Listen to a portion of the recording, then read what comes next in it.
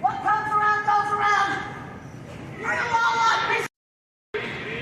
Now they got those bags that I paid for. So go ahead and call the police so we can report it right back. I have a... Go right ahead. Call the cops yourself. Go right ahead. Go ahead. You know, one thing I think we all crave most when watching these Karen videos, aside from the Karen reaction itself, is to get some context on why the interaction was caused in the first place. We also would love to know the outcome of the video, which we are rarely given this information, and just go on with our lives from there. Well, not this time, buddy. GB's got ya. Welcome back to the channel. This is GB Speaks Facts, and today I'm here to speak some facts. And the fact of the day is we have ourselves some Karen freakouts. But not only that, guys, we have responses from the victims who are smart enough to record this on their phone. Yep, they caught a wild species that is Karen, and we're gonna get into the video now. But just before that, as always, subscribe to the channel, guys. Show some love. I'm trying to get to that 1K, and I want it that way like BK. Join the Karen hunting brigade and like the video too as well. Let's just spread the word that Karen stink, and enough of this rambling. Let's just get right into the video. This lady causes absolute havoc in a grocery store, lashing out physically and verbally at the staff after her EBT card fails to pay the entirety of her balance for her groceries. That's apparently everyone else's fault. She didn't hurt anyone, nobody got injured during this, but she does physically lash out at them, which is obviously completely inappropriate. We'll hear from the woman who recorded this video right after this. Mom. Back behind me. Get behind me. I paid for some stuff with cash. It's okay.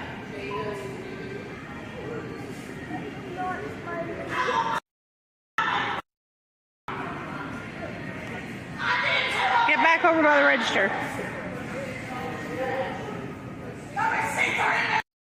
Oh, now, yeah. Oh, putting it. That's okay. I got this. God. Okay, I got it on video. I got it on video, okay? I paid for that shit. That was like $50. You're gonna get yours back. You just wait and see. What comes around goes around. You all want me. Now they got those bags that I paid for.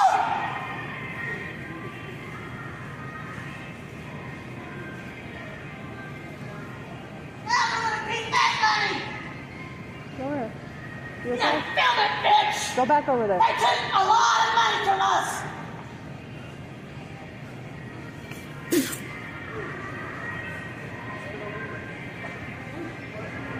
You back. You hit me and moved. I don't want to punch you. You hit me. No. They took $100 from us. Go ahead, leave. It won't refund it. Go. You wouldn't like it if it was you. Say that. I got the bag. Thank you. But wait, there's more. As promised, the lady who videotaped this freak out made a follow-up and gave us a little bit more context on the situation. So let's take a look. All right, I'm going to give you the basic rundown of what happened, and I talked to the cashier. Basically, she had her mom's EBT card. There was not enough money on the card. She got upset, kept arguing there was. She put in some money to start paying for the stuff that the EBT card didn't pay for. She got to $6. She was yelling. She was cussing. They said, just forget it. You know what? You're not buying any of your groceries here. You can go. Void the order. $6 given back. Anything that was from the card will go back on the card. And that's when she was still trying to say she paid for the groceries, and then the rest happened. Yes, the police did come. No, the assistant manager did not press charges. No, I did not press charges either because I believe in karma and that will get her in its own way. And for all those concerned, my son is just fine. So this bonkers woman comes up and is pounding on the door. Her first interaction where she comes up is much calmer, but still very, you can see the anger just boiling up inside of her, the passive aggression. But then she comes up a second time and is much, much worse.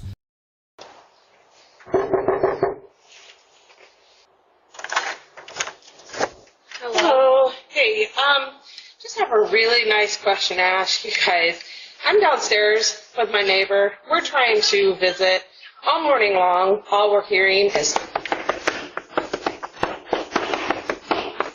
can you keep it quiet? Yeah, please. Thank you.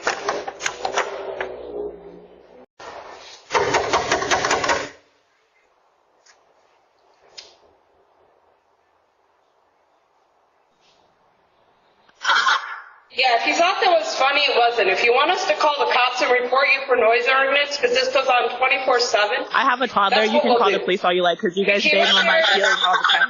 So go ahead and call the police so we can report it right back. I have a toddler. Go right ahead. Call the cops yourself. Go right Go ahead. ahead.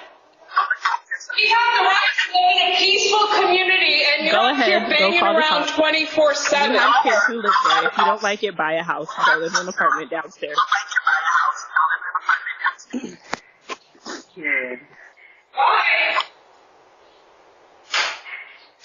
First off, to be fair, I've lived in a building and townhouses and whatnot, and those random thumps are one of the most annoying things you can possibly hear. You're going to be ending up checking if there's like an intruder in your home or something like 30 times a day.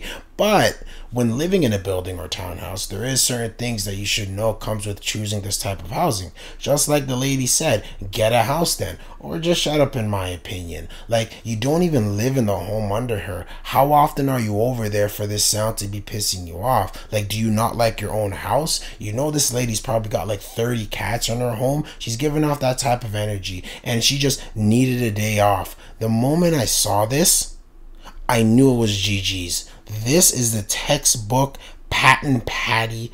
She's screaming that BBQ Betty energy, and these were kids. Why are you even interacting with them? Here we are trying to find reasoning in a Karen's actions when she's being a Karen.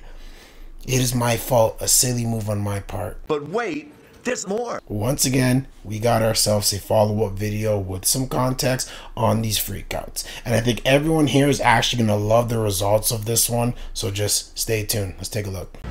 All right, y'all. So this is how this Karen is. She does not live downstairs. If you catch in the first clip, she says, I'm visiting my neighbor downstairs.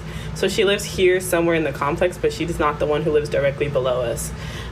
So anyway, I left work. I came straight home, went to the office because obviously all the commotion had died down by the time I got there. I let them know, like, you know, my kids were probably being loud, and she came up and asked them to be quiet, which is no problem. My issue was the kids shouldn't be opening the door. And also, I'm very big on don't talk to my kids, talk to me. So the minute she knocked on the door, these kids opened the door, you seen it was just kids in there, and then you should have just left. But let them know, she came at the door, she asked them to be quiet, they said they will. And then she came back a second time, unprovoked, which you could see. And that's when she was being aggressive. I think that she realized that it was just kids there, so she could talk to them however, and do and say whatever. So she did. So that was me talking to her through our Ring camera. Hold on. And so I forwarded the video of her doing that to the apartment manager. They had me file a complaint and write a statement. They also had me call the police and file a police report. So all of that has been done. And I have follow-up at the office this Wednesday at 5. And if I have a better update for you guys, I'll share. Also, while I was in the office, I actually did hear the manager have a conversation with that lady on the phone.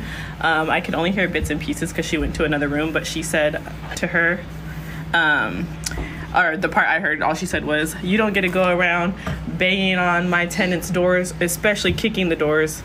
And by the time I had came back from being in the office, I was probably in there for about 15 minutes. They had already put a notice on her door. So they're not playing no games either. She was evicted. She was evicted for her actions, guys. Whoever this landlord is, they are God sent. This is how you show you care for your tenants and for the people's well-being. I'm just trying to wonder right now, I'm honestly thinking, where are those 30 cats gonna go? The woman recording this video only manages to catch the very end of what was a much larger confrontation between these two. Apparently she called this woman a Karen. She came out and tried to get her out of the car and fight her. She'll give us the full backstory after this is over. I'm literally 16. I'm 16. I'm 16. Do you want to go to jail? Do you want to go to jail? I am 16 years old. 16 years old.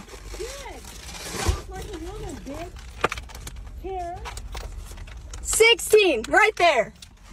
Embarrassing. Embarrassing.